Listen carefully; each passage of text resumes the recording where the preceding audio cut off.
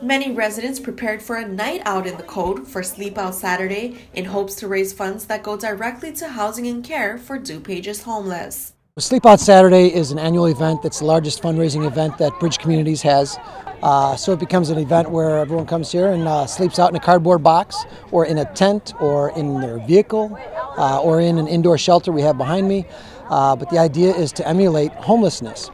The event was held in more than 25 DuPage County communities and together brought out nearly 2,000 residents.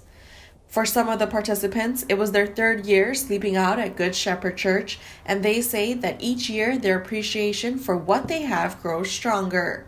Really, you sleep in the boxes and it's a one-night thing, and you're like, man, that was hard, it was cold and it sucked, and then you get to go home, sleep in your bed in your home that's furnished and warm. And you don't realize, well, you do realize that it's something that people have to go through every single night, and that's a harsh realization. As for others, this was their first time with no roof over their head, which was an eye-opening experience. I feel like it must be really challenging to have no home, no shelter, no nothing.